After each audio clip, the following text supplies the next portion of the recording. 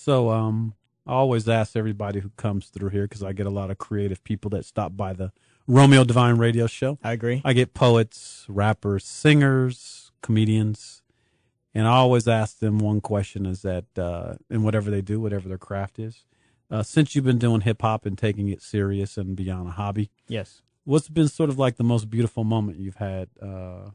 Was it you did a show one time and somebody came up to you afterwards, or was it an aha moment? Please.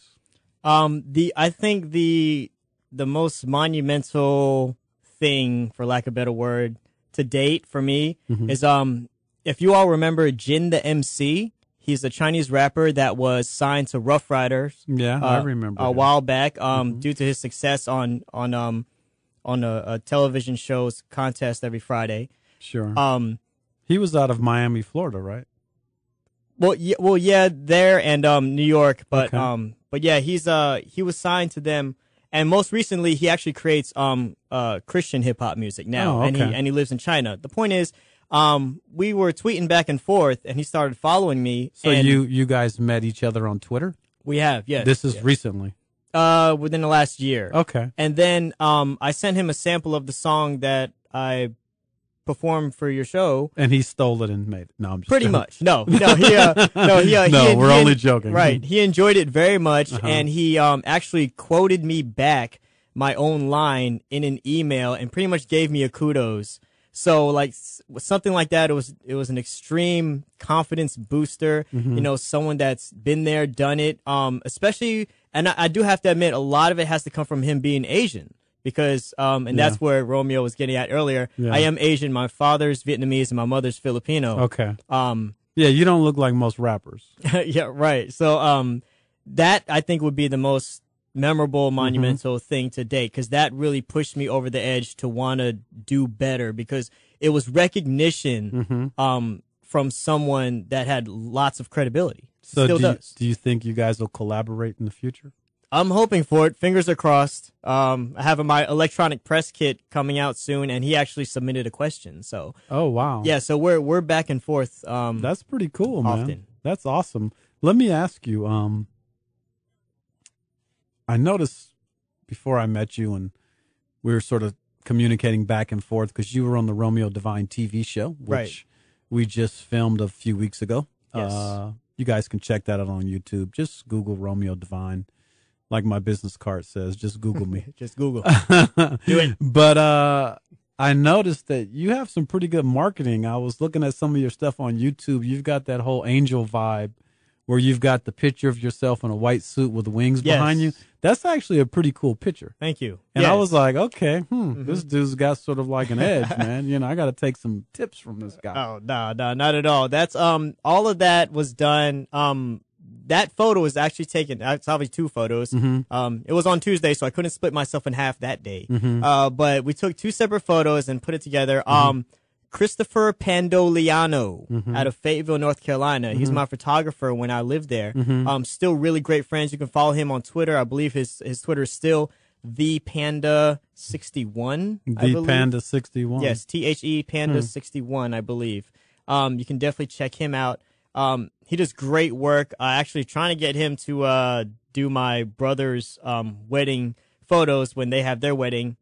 But yes, we took that, and all the concept was a collaboration between him and myself. I rarely do anything on my own when it comes to something that large. Yeah. We downtown Fayetteville, North Carolina, that statue with the wings behind, it's a statue of an angel. Oh, and okay. and I pretty much just stood in front of it to where it would seem like the wings would come from myself. It was actually pretty cool. Now, we've talked about the good side and the great experiences you've had. Yes. Have you ever had those moments where you said, you know what? Maybe this is not gosh. for me. Have you ever had those moments? I have. We all have. And I actually was talking about this to one of my fellow rappers, Microwave. It's on Twitter. It's Microwave NC. Shout out to Microwave, Fayetteville, Yes. North Carolina, in the Indeed. house once again. Yes, go- Vietnam, as some people call it. Exactly. You know what you call a Fayetteville virgin, right? A woman with 3 kids. I'm serious, man. Is that what that is? Yeah. I've never heard A that. Fayetteville virgin, a woman with 3 kids. Well, there we go. Vietnam, brother. Vietnam. Big time. That's no disrespect to Fayetteville. I'm Not just at giving all. them a shout out. Yep. Much love for Fayetteville. Special Indeed. Forces down there in the house. Yes, yes. Because of Romeo Devine Radio Show, we do support the troops. We That's support the men and women in uniform. So shout out to everybody around the world who's listening, who's serving our country, wherever you may be. We appreciate your service. So let's get back to these moments where you've almost said, maybe this is not for me. Right. Maybe I should not quit my day job. But I definitely felt discouraged because of, I like that term. I felt discouraged. yes, because of the lack of notoriety and things of that nature. But then I had a conversation with Microwave, and he was just telling me how not to give up. And I do the same for him. And it's just that support system, really. I think I know for a fact that anyone can do anything that they want to do. If you want to Romeo, if you want to learn how to fly tomorrow, you're probably going to be able to do it. Yeah, if you're willing to put in the time. Exactly. And not get discouraged. Exactly. I totally agree with that. Yep. Most people can almost do anything they want to do if they're willing to put the time and effort into it. It's true. And now, you got to be sort of realistic, but you can even do things that some people think are impossible. Of course. As long as you're willing to put the time into it. And that's what I think discourages most people, because they don't get instant feedback or instant positive results. Right. Then they sort of say, well, this is not working. I'm not making any progress. I agree. Yep. So what's kept you when you've had those moments where you've felt discouraged, as you like to say? Right. When you've just felt discouraged, what kept you from continuing on the journey? Continuing on a journey, that's a great word, because I use that a lot. And a lot of people, they're so fixated on the destination. It's the journey, brother.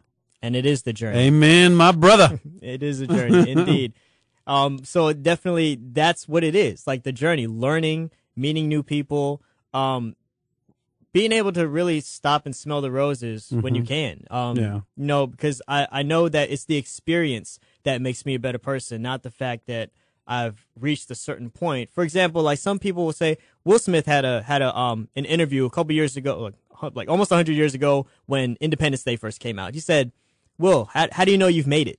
He replies, well, I didn't make it. It's like, well, what do you mean? Well, because each time I achieve a goal, I just have another goal. Yeah. And I think if you continue to have that mindset of, okay, I've done this, so now I'm going to do this because it's greater than what I've already done, then you can't ever lose drive. You can't ever lose focus, and you won't be discouraged as much. Wow, man. Dude. You should go on the motivational speaker circuit, man. I'm getting goosebumps over here, man. Oh, yeah? I can't tell with your long sleeve shirt, but I believe you. But definitely, you're not the first person to tell me that, to be honest. So we're gonna play some tracks from your. You just drop a mixtape recently? Are you about to drop a mixtape? Well, the tracks that we're gonna listen to today are from the third album that I released, which is entitled Smart People Club, subtitle Induction Ceremony. Smart People Club, subtitle Induction Ceremony. That's correct. Smart People Club, Induction Ceremony. Yeah, you are not the typical rapper with titles like this. Usually it's like, yo, my 9. Right. Homies on the side. Right. Where my girls at? In the club. In the back of the Cadillac.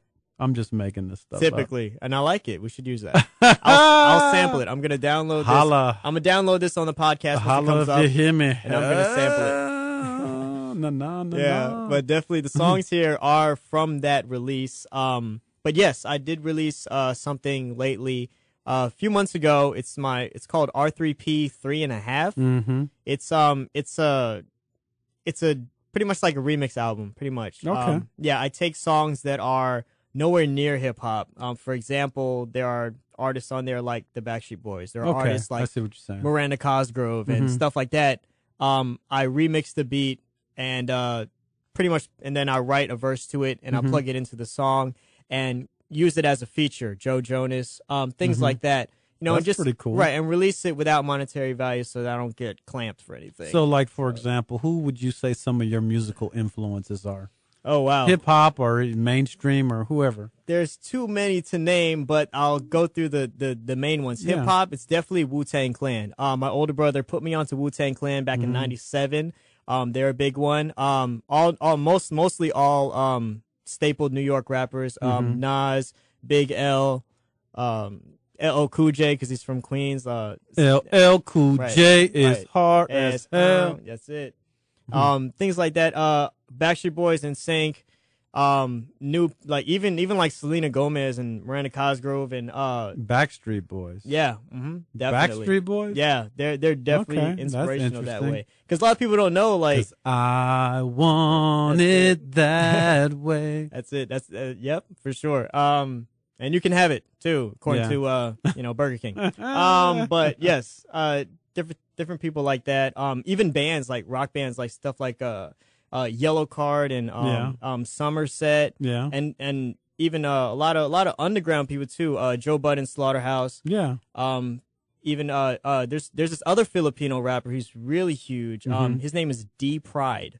I just started listening to this. Where's guy. he out of? I believe he's out of California. I believe. Cali in the house. Yes, indeed. And I enjoy his music stylings very much so. So you said Wu-Tang Clan, huh? Wu-Tang, that's it. All 9 of them. The And original 9. And Backstreet Boys. That's it. 9 and 5 and all that. Yeah. That's an interesting mix. Exactly.